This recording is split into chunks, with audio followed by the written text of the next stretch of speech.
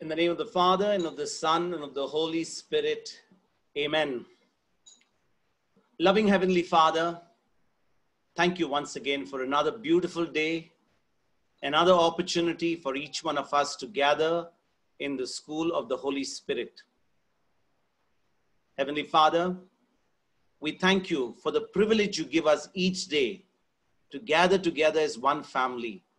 Even though we are in different parts of the world, through technology, we are able to unite in this classroom to listen to your word, to share our testimonies, and most of all, Lord God, to allow the Holy Spirit to teach us.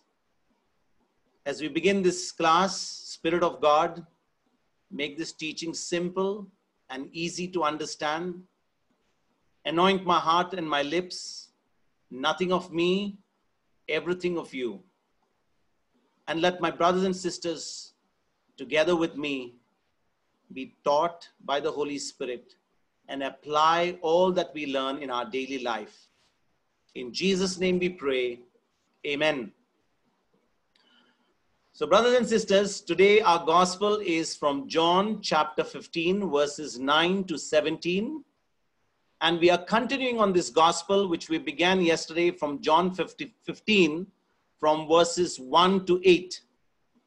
And yesterday, from 1 to 8, we saw that Jesus is talking about being the true vine, and we, each one of us who believe in him, are the branches. And he says, unless we abide in him, we cannot bear any fruit. We must abide in Jesus.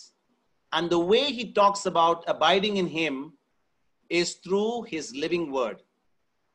And in today's gospel, he talks about the greatest commandment that he showed us with his own example. And that is the commandment of love.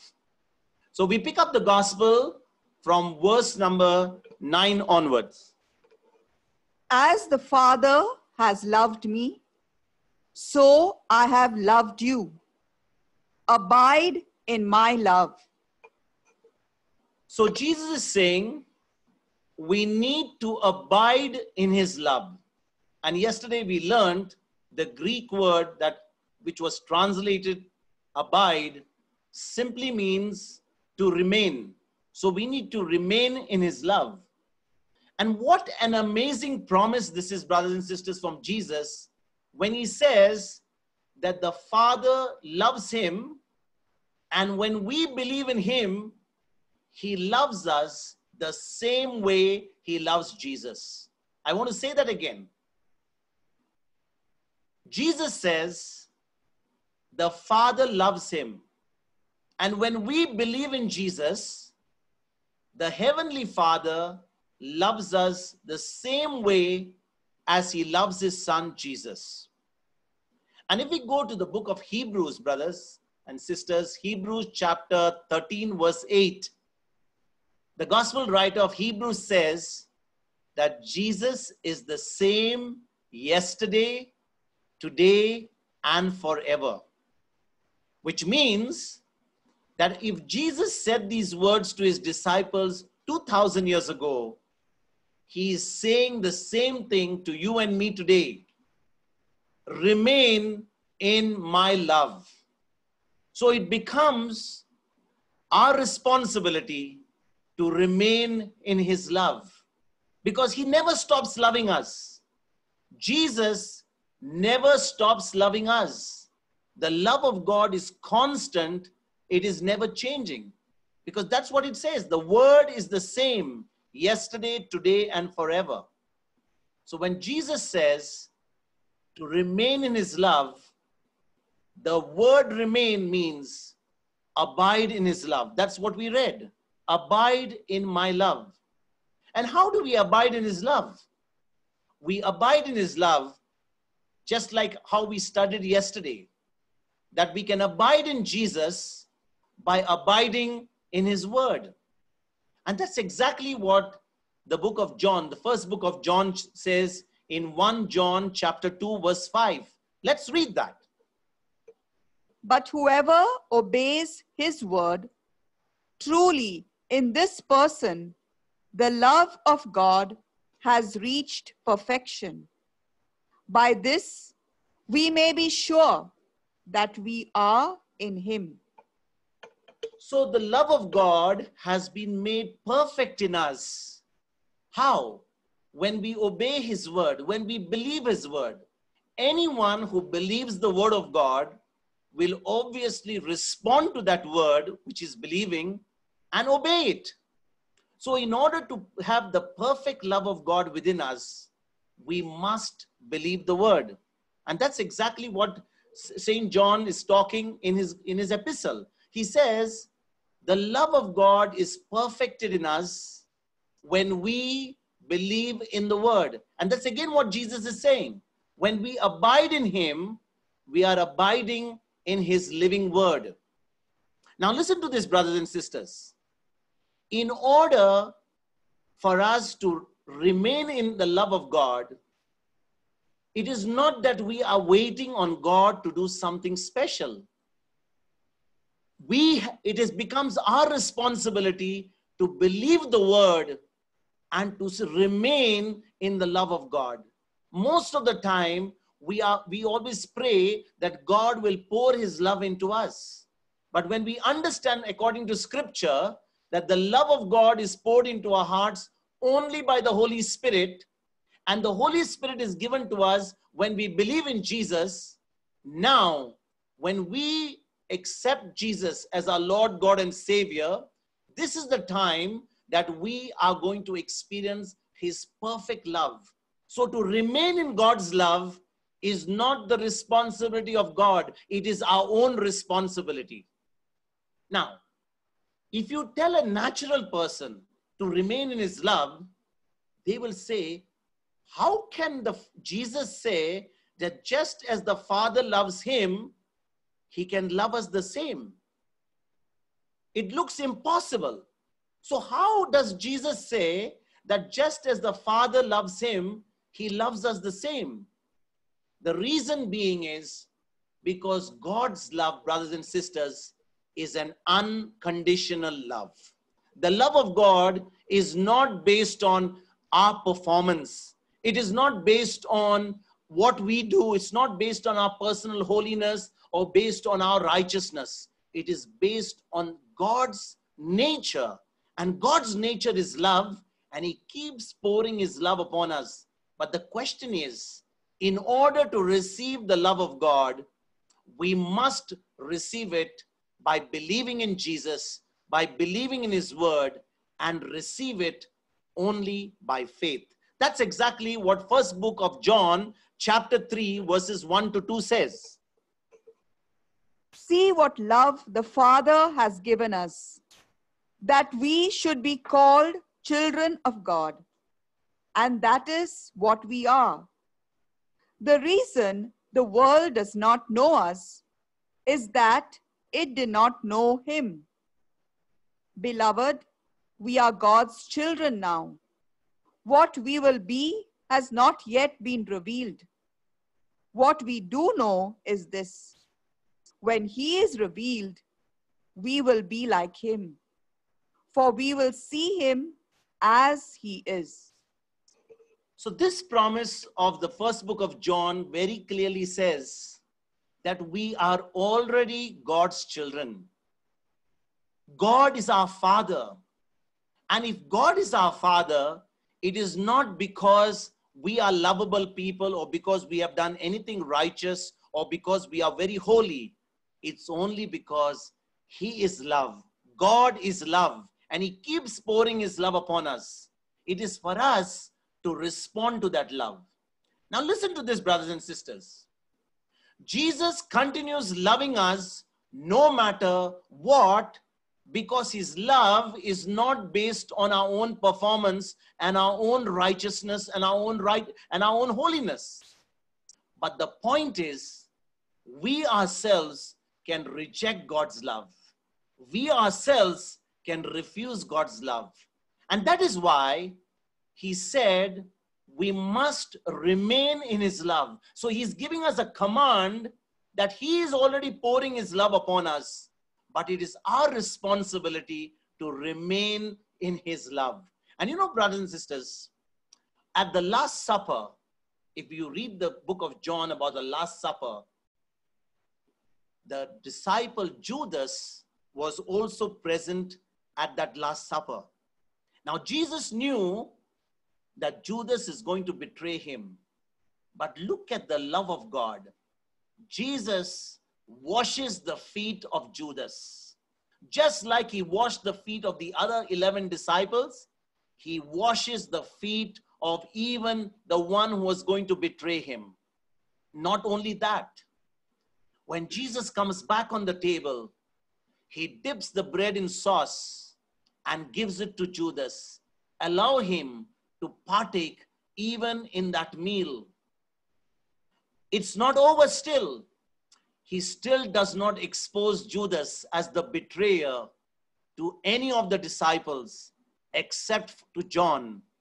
And you know, brothers and sisters, someone asked me, why only John? Why did John not open his mouth and tell everybody that Judas is the betrayer? Surely Jesus whispered in the ears of John. He says, I'm going to tell you so that you will remember when the time comes that I already knew it. Because I'm the Messiah. I know who's my betrayer. But I don't want you to open your mouth.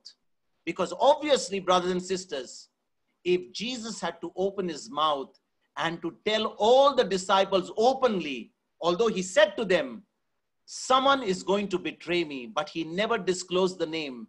Because had the other disciples known that Judas was the betrayer, I'm sure that day Judas would have not left that room alive.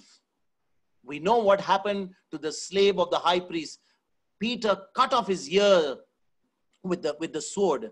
And I'm sure if Judas was known to be the betrayer, none of the disciples would have spared him. But look at the love of God. Look at the love of Jesus. He knows he's a betrayer. He knows he's going to sell him for 30 silver coins. And yet, the unconditional love of God just flows out there into Judas. And it was Judas who, in spite of receiving that unconditional love of God, goes out, rejects the love of Jesus, takes those 30 silver coins, betrays Jesus to those tormentors, and then he comes to the understanding, what have I done? And the devil lets him go to his condemnation. So brothers and sisters, when Jesus said in verse number 9, remain in my love, it becomes your and my responsibility to remain in his love, because his love does not stop flowing. It is an ever-flowing fountain of love. And we only need to believe his word, receive it by faith, and remain in his unconditional love. Verse number 10.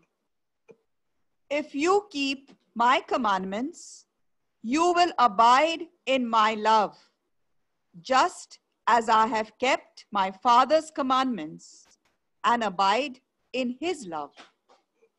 Now here Jesus is giving us a very simple formula, yet very, very profound. He says, by loving his Father, he abides in his Father's love. By loving his Father, he abides in his Father. In the same way, he says, by loving him, we too can abide in him. And you know, brothers and sisters, this verse leaves no room for any of our performance, for any of our own boasting. Listen to this again. Jesus abides in the love of his Father by only obeying and loving him. And when he loves him by just obeying his instruction, because he's got so much of love for his Father.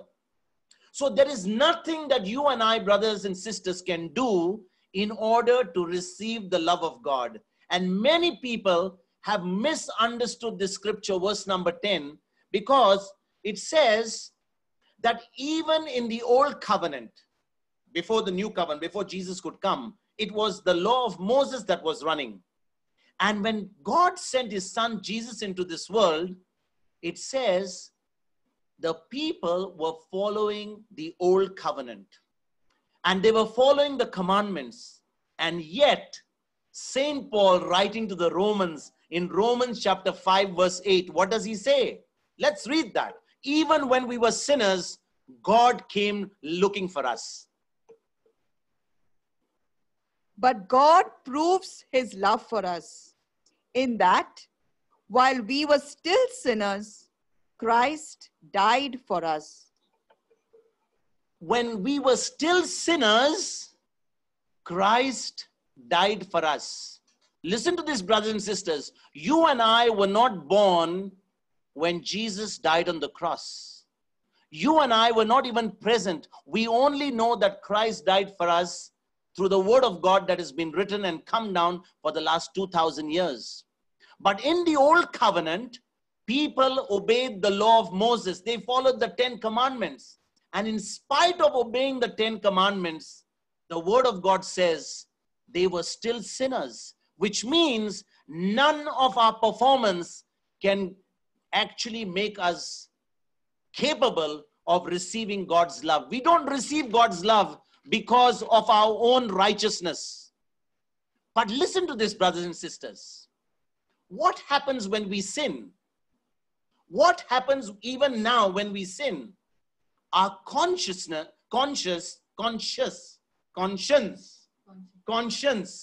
becomes unclean and it condemns us.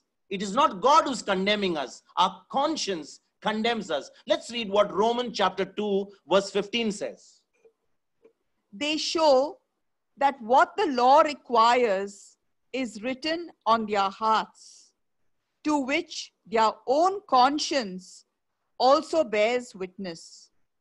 And their conflicting thoughts will accuse or perhaps excuse them. So, brothers and sisters, from this verse, it's very clear that God is not condemning us. On the contrary, if we read Romans chapter 8, verse 1 and verse 34, it says that anyone who is in Christ Jesus, he has no more condemnation. There is no more condemnation for those who are in Christ Jesus. Let us read Romans chapter 8, verse 1 and verse 34. Verse 1. There is therefore now no condemnation for those who are in Christ Jesus. Romans 8, verse 34. Who is to condemn? It is Christ Jesus, who died, yes, who was raised, who is at the right hand of God, who indeed intercedes for us.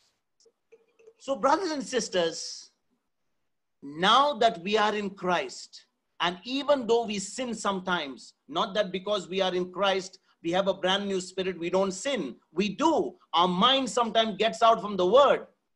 But God is still loving us. God still loves us. Let's go and read Romans chapter 8, verses 35 to 39.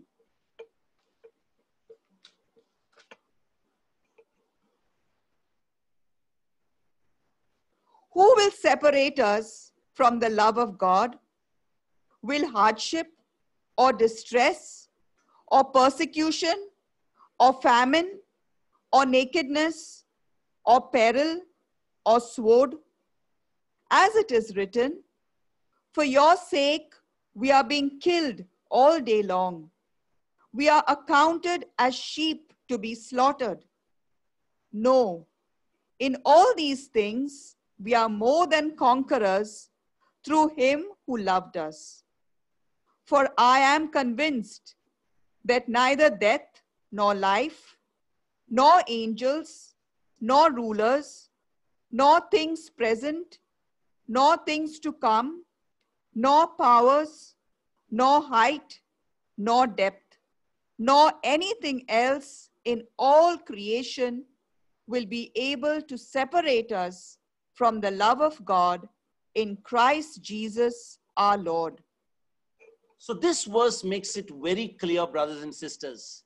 Nothing, absolutely nothing can separate us from the love of God in Christ Jesus. no death, life, angels, no dark powers, no situations, no circumstances, not even the devil can ever separate us from the love of God.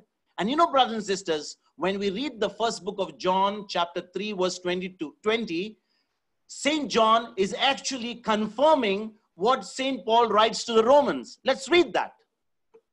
Whenever our hearts condemn us, for God is greater than our hearts, and he knows everything. So the Lord knows everything. Even God is greater than our hearts. Because when we have received the new birth, he comes and takes residence within our hearts. Our spirits become exactly like the Spirit of Christ. And you know, brothers and sisters, what becomes our responsibility?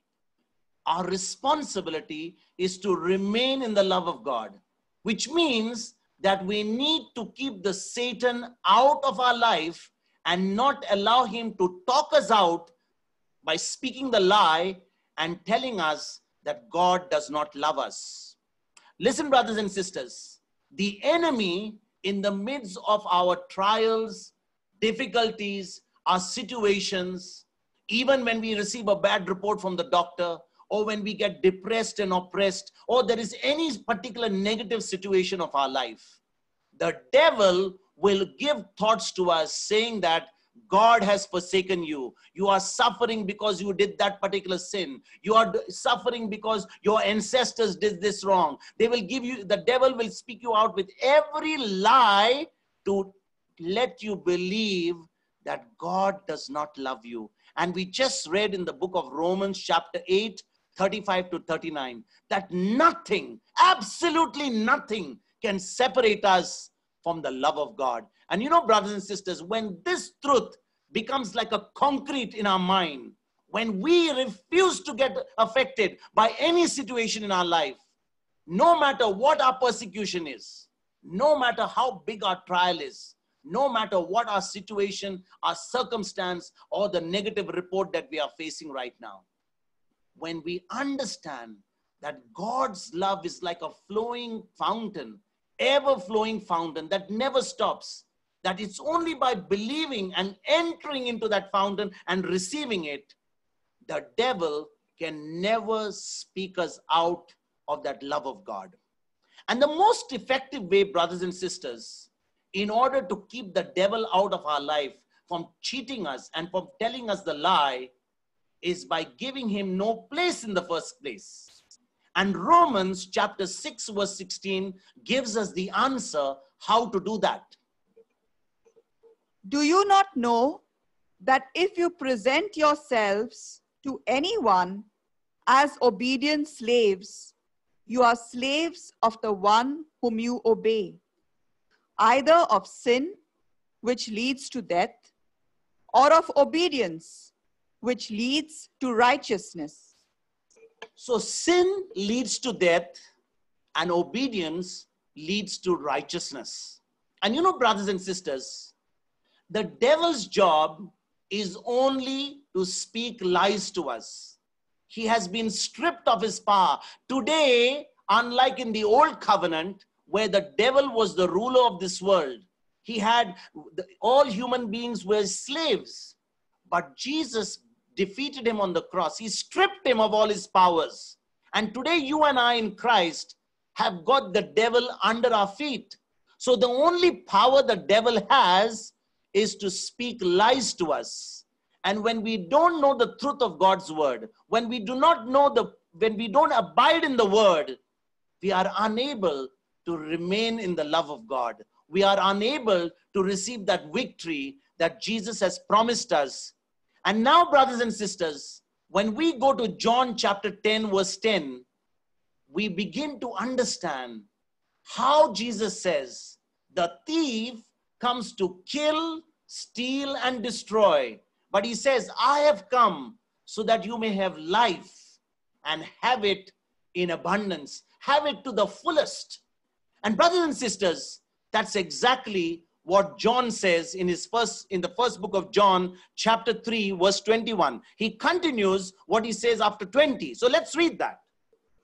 Beloved, If our hearts do not condemn us, we have boldness before God. So, brothers and sisters, we have confidence towards God even if our hearts condemn us. Listen to this again. We should never let go of this truth that God loves us 24/7. His love never stops. He is not a God whose performance, who depends on our performance to love us. When we understand that we are in Christ Jesus, God is looking at you and me in the spirit, brothers and sisters. He is looking at us as sons and daughters, and he keeps pouring his love into us. So in order for us to remain in the love of God, I must renew my mind. I must stay in the love of God by abiding in the true vine, by abiding in the word of God, by abiding in that promise of God. And the moment I renew my mind, the power that is already inside of me, the love of God that is already inside of me, begins to flow out of me like a fountain, and I begin to experience the manifestation of God's love.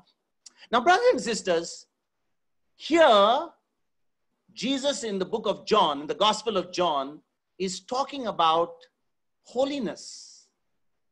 You think that it is our righteousness and our performance that is going to bring us into the love of God? Absolutely not. So many a times we begin to understand, how will our holiness make it a point for us to renew our mind? How will holiness be connected in us abiding in the true vine? How will holiness help us to remain in the love of God? The first book of Corinthians, chapter 1, verse 16 says that you and I, when we receive the new birth, have the mind of Christ. We have the mind of Christ, which means holiness is nothing but bringing my mind in line with the word of God. Let me say that again. When I bring my mind in line with the word of God, then only am I living in holiness. Holiness is not about external performances. It is not about my external, external behavior or my external responses. It is all about my mind staying on the word, my mind being renewed on the promises of God. And the moment my mind learns to understand that God has already loved me, he has poured his love into my heart by the Holy Spirit. Now, this mind gets in line with God's word, and I am in holiness. I am experiencing the holiness of God. And you know, brothers and sisters, I want to repeat this statement all along in today, that in order to stay in the love of God, we must understand the responsibility to remain in God's love does not become God's responsibility, but we become personally responsible in order to remain by abiding in the love of God, by remaining in the love of God, by staying in the promises of God, by the renewing of my mind. Verse number 11. I have said these things to you so that my joy may be in you and that your joy may be complete. Here, Jesus is talking about joy. Can you imagine, brothers and sisters? Jesus is about to go to the cross. He's just hours away from going to the cross. And he is talking about joy to his disciples. And then he's saying, by what I am telling you, my joy, he says, will be complete. So, brothers and sisters, what do you understand by the word joy? What is joy?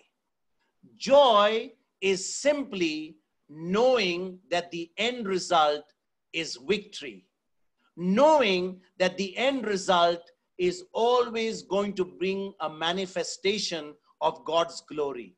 And you know, brothers and sisters, the book of Psalms, chapter 16, verse 11 says that in the presence of God, there is fullness of joy. In the presence of God, there is fullness of joy. And when we understand that when we have the presence of God within us, we are bound to experience joy, because we know that the end result is always victory. That when we are standing on the promise of God, when we believe in the promise of God, we can surely experience the victory, even though at this moment we are going through so many trials in our life. Now look at this. Jesus is hours away from going to the cross, and he is talking about joy. Now, brothers and sisters, many of us know what is the meaning of the word happiness, because happiness and joy are two different words.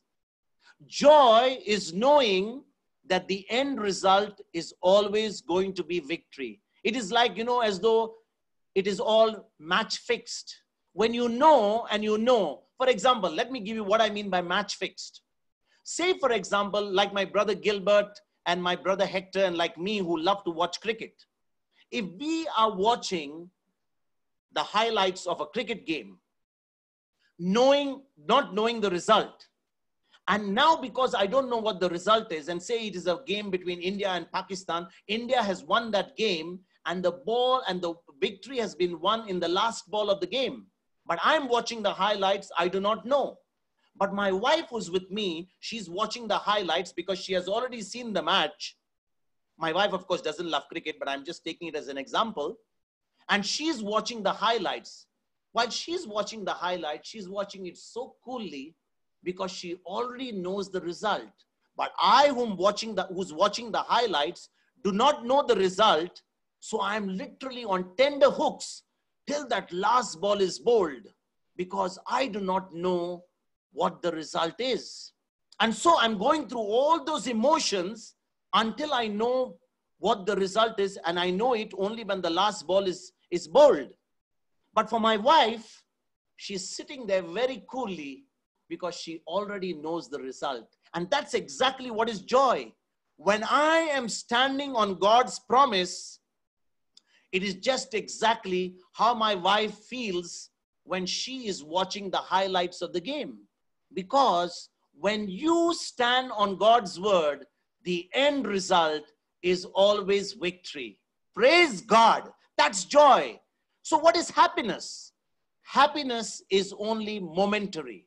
Happiness is based on my situations, based on my circumstances, based on whether somebody has given me a gift, or somebody has given me a promotion, or somebody, I won a lottery or something. It's all momentary. But joy is something that is eternal. That is why in the book of Hebrews, chapter 12, verses 1 to 3, we read that in spite of Jesus going to the cross, listen to this, brothers and sisters, in spite of Jesus going to the cross, the word of God says, Jesus counted it all joy even when he was going to the cross. Let us read that in Hebrews chapter 12, verses 1 to 3.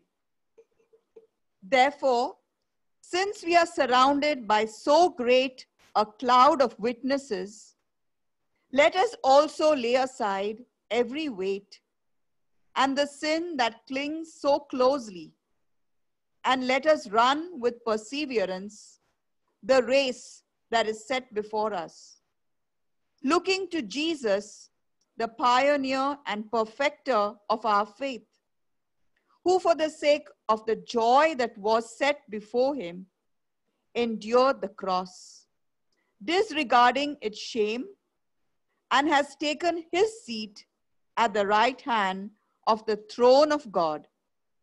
Consider him who endured such hostility against himself from sinners, so that you may not grow weary or lose heart. So can you imagine, brothers and sisters, the writer of Hebrews is saying that Jesus was filled with joy going to the cross. What was so special about going to the cross, brothers and sisters? Do you think torture? Do you think humiliation? that agony and that pain that Jesus was going through, would it be any joy? Absolutely not. If he never knew that at the end of the cross, you and I who are going to believe in him were going to be set free from the devil, and we were going to be sons and daughters and inherit eternal life. You know, brothers and sisters, the reason why Jesus went to the cross, he went because of you and me, so that when he would go through the cross, heaven would be our eternal home. And brothers and sisters, when Jesus went to the cross on Good Friday, he knew that Easter would come. In the same way, brothers and sisters, at this very moment, many of us are going through our own Good Friday. Many of us are going through our different trials, different situations, whether it is our health, whether it is our finance, whether it is our job, whether it is our marriage, whether it is our relationship, whether it is our children, whether it is, any situation of our life. But you must remember, when you are abiding in that word, when you are abiding in Christ, when you remain in his love, you know, because of his word, you can stand there with joy, knowing that at the end of Good Friday, there is going to be an Easter. At the end of your suffering, at the end of all the trial that you're going through right now, provided you stand on the word of God, you abide in his love, your Easter is just round the corner. And I tell you, brothers and sisters, the same thing is what's in the first book of Peter, chapter 1, verse 8. St. Peter is writing about that unspeakable joy. Let's read that. Although you have not seen him, you love him. And even though you do not see him now, you believe in him and rejoice with an indescribable and glorious joy. So there is an unspeakable and glorious joy. So brothers and sisters, when we abide in the vine, just like the branch abides in the vine, it has not to do anything. It needs to only be attached to the vine, receive the nutrition, and bear the fruit. In the same way, when we abide in Jesus through his living word, we will experience that joy, because even though we are going through our own battles right now, we can tell those battles, you are only temporary. Even if I don't receive victory in this life, I know there is unspeakable joy waiting for me for all eternity with Jesus. And brothers and sisters, one of the tricks that the devil uses, which he used even at creation in the Garden of Eden, is the trick of deceiving. The trick of deceiving human beings into telling them that God does not want us to be joyful. Let us read what happens in Genesis chapter 3, verses 4 to 5. But the serpent said to the woman, "You will not die, for God knows that when you eat of it, your eyes will be opened, and you will be like God, knowing good and evil."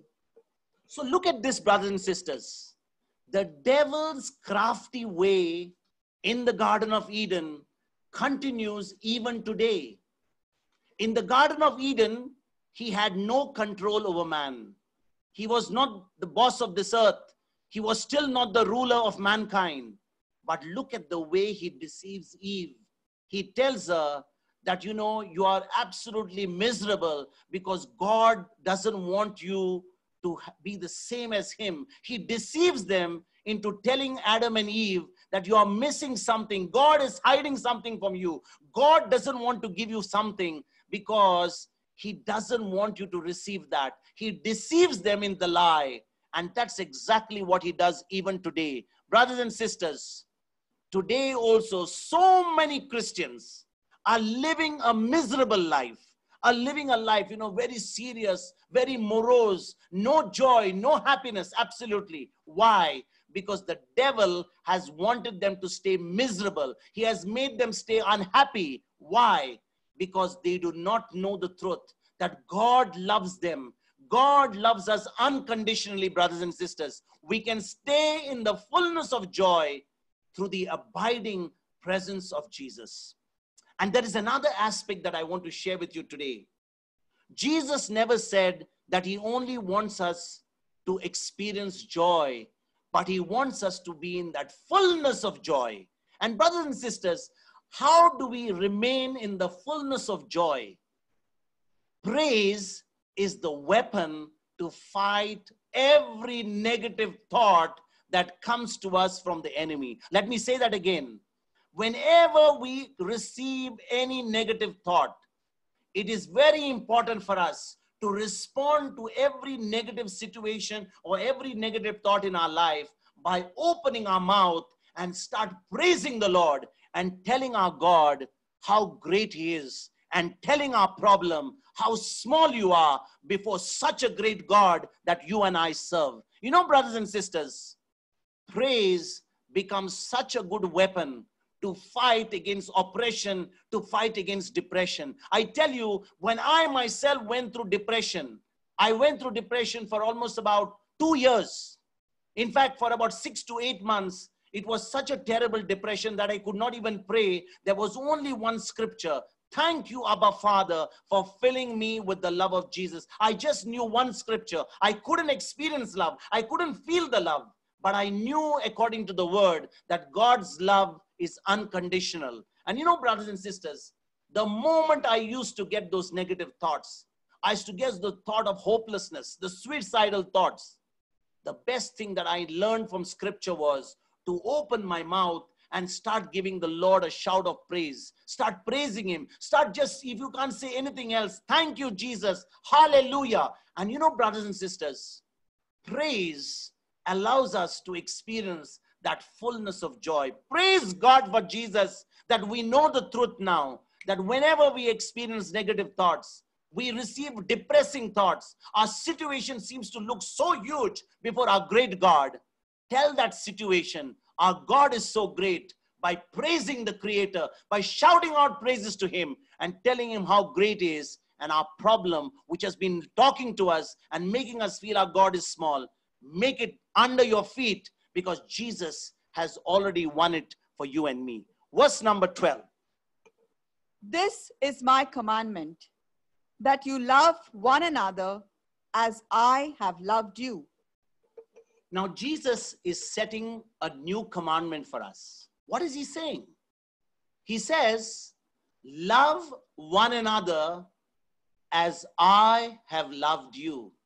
He sets the benchmark for the greatest commandment, that when we follow that commandment, brothers and sisters, you and I can experience that same love that Jesus received from his heavenly Father. And you know, brothers and sisters, loving one another as I have loved you unto death is what Jesus did. Many have wrongly taught, and even today you hear that Jesus was special, that Jesus could only receive that love and he could love unto death because he was Jesus. He was the Son of God.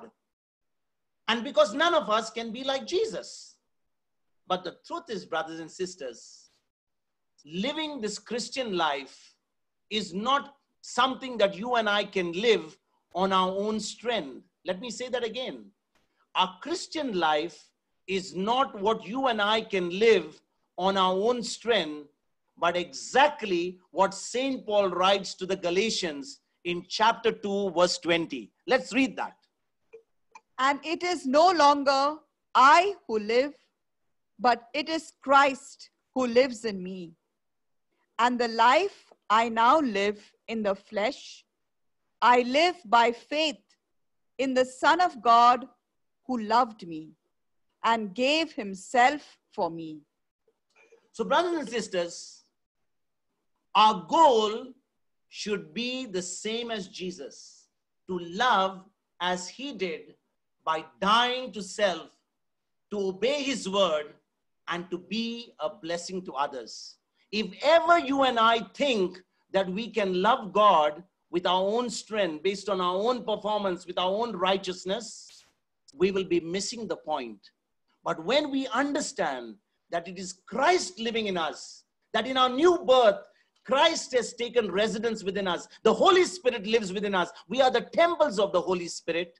Now it is possible with the power of the Holy Spirit to die to self, love God, and be a blessing to one another. Jesus simply saying that we can be a blessing to others only by dying to self, by looking after the interest of the other. Verse number 13. No one has greater love than this, to lay down one's life for one's friends.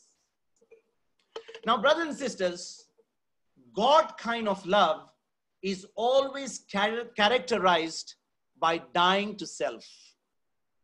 That is exactly what St. Paul writes in Philippians chapter 2, verse 3. Let us read that.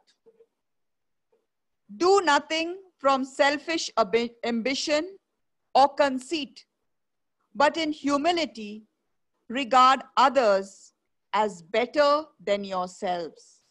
So in order for someone to regard somebody better than yourself, or to always put the interests of somebody else more than yours, it must always mean that the person is dying to self. You know, brothers and sisters, whenever a person is always selfish, whenever a person is always focused on the self is the root of all grief. Self-centeredness is the root of all grief. And that is why when we focus from self to the other, we will find not only will grief go away, but we will receive that joy which surpasses all understanding. But again, brothers and sisters, whenever we reach out to others, our motive is what is very important, because 1 Corinthians chapter 13 verse 3 tells us something about our motive. Let's read that. If I give away all my possessions, and if I hand over my body so that I may boast, but do not have love, I gain nothing.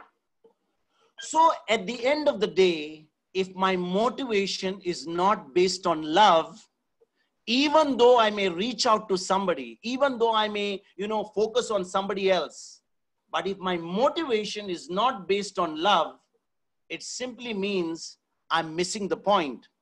Jesus was simply saying love should be our motivation to follow him. We should be even prepared to die to ourselves so that we can be a blessing to others. Verse number 14. You are my friends if you do what I command you. So Jesus is here talking about being his friends, and laying down our life for a friend is the greatest expression of love, brothers and sisters. Laying down our life for a friend is the greatest expression of love. And Jesus is calling you and me his friends because he laid down his life for us. We are Jesus' friends when we respond to him by abiding in him and receive amazing access to him and amazing revelations from him. You know, brothers and sisters, when we are truly friends of Jesus, as friends of Jesus, we receive supernatural access. We actually enter to the throne of grace. We enter and receive amazing revelations from the Word of God. And brothers and sisters, if you and I can understand that in order to be the friend of Jesus, in order to be his truly one whom he considers as our friend, and we him as our friend, then surely we will abide in his word. And in abiding in his word, we will not only have access to the throne of grace, but as we begin to meditate on the word, as we begin to reflect on the word, as we begin to do what the word says, God, through the Holy Spirit, is going to give us amazing revelations, amazing new truths, which is not only going to help us to experience peace in ourselves, but it's also going to help us to be usable in his kingdom, so that we can share that peace with everyone we meet through the knowledge of his word. You know, brothers and sisters, yesterday we read in the second book of Peter, chapter 1, verse 2, grace and peace be multiplied through the knowledge of God and our Savior, Jesus Christ. So the more we begin to spend time with the word, the more we begin to abide in the word, the more we begin to abide in the wine, we are receiving such supernatural revelations. And those revelations are not to bring any fear into us.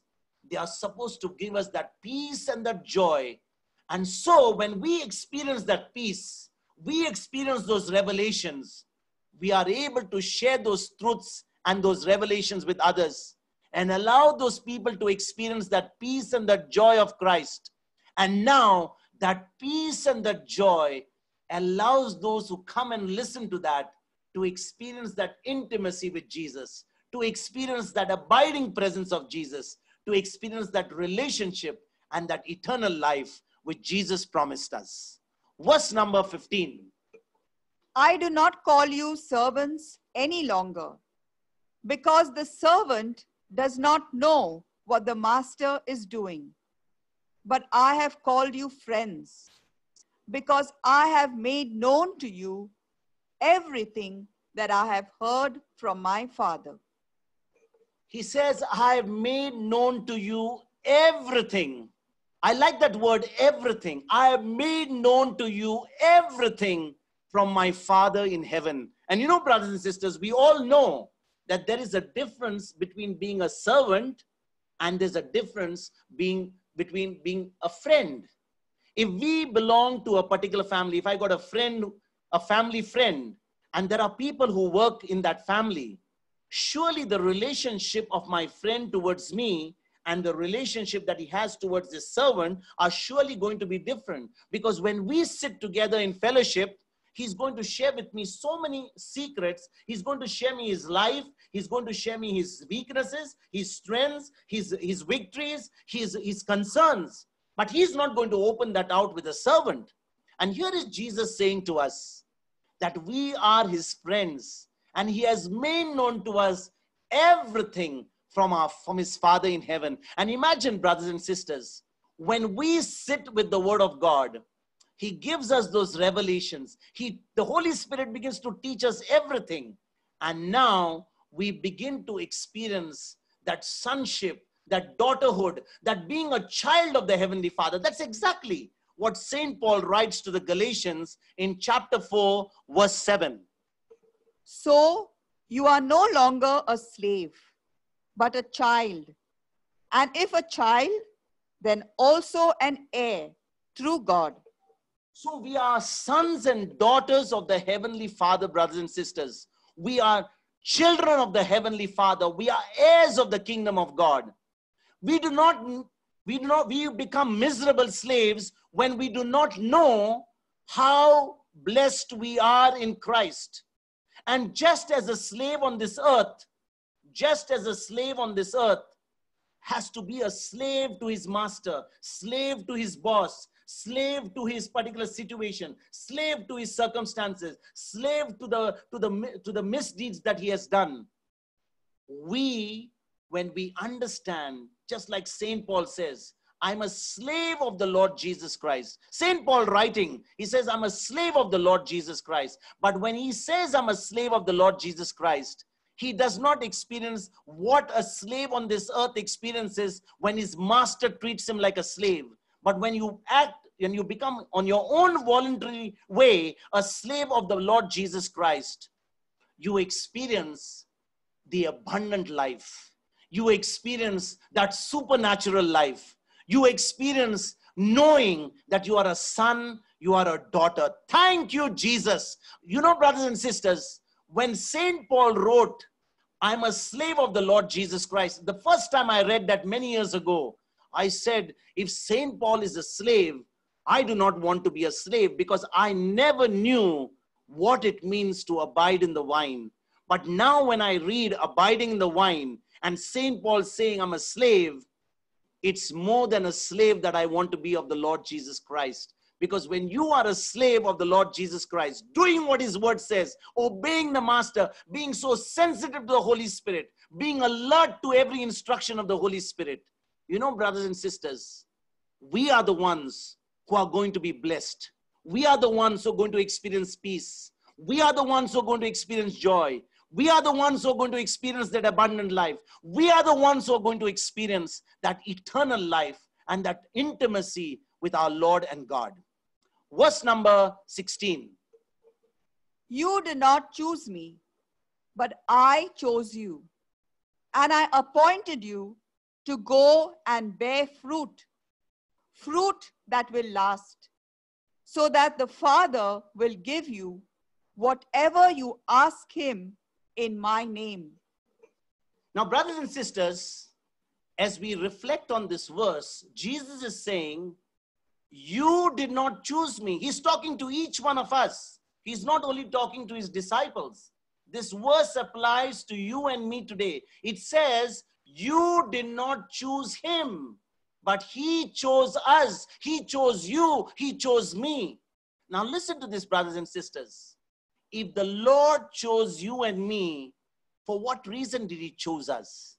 He chose us because of his love for us. And the very test or the litmus test that he really chose us is in our bearing fruit. Because he says, I chose you so that you could bear fruit and bear it and bear it till it lasts, the fruit that will last. And you know, brothers and sisters, one of the things that we need to look today in any person who is sharing the word, whether it is a word that is being preached, the test of knowing whether that person has been chosen to do what he's doing, especially in God's kingdom, is in the fruit that the person is giving. Yesterday, brothers and sisters, we read and we reflected on the 4 fruits. 2 fruits are the fruit which is personal, and 2 fruits which are for others. For example, we talked about personal fruits, which are the fruit of righteousness and the fruit of the Spirit. When it was righteousness, we spoke about in Philippians chapter 1, verse 11. When we talked about the fruit of the Spirit, it was Galatians 5, 22 to 23. Then there is a fruit which is given for others, which is the fruit of bringing others into the kingdom, the fruit of conversion. That is Romans chapter 1, verse 13. And then, of course, there is the fruit of righteousness, or fruit of holiness. And that is given in Romans chapter 6, verse 22. So, brothers and sisters, when we understand that all of us who have been chosen are supposed to bring forth fruit, and if we are not bearing fruit, then we need to ask ourselves, are we really bearing the fruit of the kingdom of God? Are we really being effective in the kingdom of God? Are we really being called for what, or are we doing what we are called for? Because there are so many people out there today who go out sharing the word. And you find that when the word is shared, there is absolutely no change in that congregation. Month after month, year after year, decades have come, and people have gone and done the same thing week after week, and there has been no change happening there. But when they understand that the word that is preached under the anointing of the Holy Spirit, there is fruit that is born in that preaching of the word of God, then you know and you know that the person has been chosen and chosen to bear the fruit. And you know, brothers and sisters, if we read the book of Matthew 7, we read that on the last day, when Jesus will see us, he says, you shall know those who come to you in sheep clothing, but inside are ravenous wolves. You shall know them by their fruit. You shall not know them by their gifts. You shall not know them by their title. You shall not know them by their position, but you shall know them by their fruit. And these are the words of Jesus. So it is very important for us, brothers and sisters, because Jesus says, be careful how you hear. And the responsibility of what you're hearing and how you're hearing is not depending on who's speaking, but is dependent on who's the one who is hearing that word. And when we know the truth of God's word, we can be sure that we are hearing from the one who has been chosen by God, because that word is the anointed word of God. It is the word that is spoken by the Holy Spirit. Verse number 17. I am giving you these commands so that you may love one another. So Jesus is saying, you must love one another. All these things that I'm telling to you is because you must love one another. In John chapter 15, verse 12, we just read that, Jesus' commandment is to love others as he loved us. So we cannot have any other benchmark, brothers and sisters, to love others, but the benchmark of God. And then again, if we go to the book of Mark, chapter 12, verse 30, Jesus was saying there that the greatest Old Testament commandment was the commandment of love.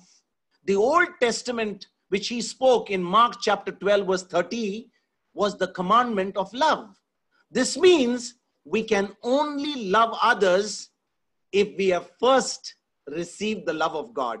And we can only give others what we have received from God. That's why it says, loving others must always include loving God. You know, brothers and sisters, one of the greatest litmus tests for us to understand if our relationship with God is right or not right.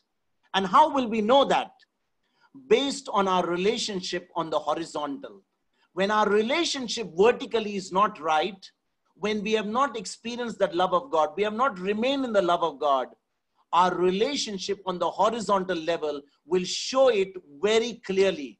Which means that when my relationship with the Heavenly Father, with Jesus through His word, through His abiding word is strong, I'm remaining in His love, my love on the horizontal will be also so beautiful. My relationship with everyone will be in harmony. My relationship with the horizontal is a test for me to confirm that my relationship with the vertical is right. And you know, brothers and sisters, as I was reflecting on that, the horizontal and the vertical, it actually signifies the cross, because the cross is one from north to south and east to west.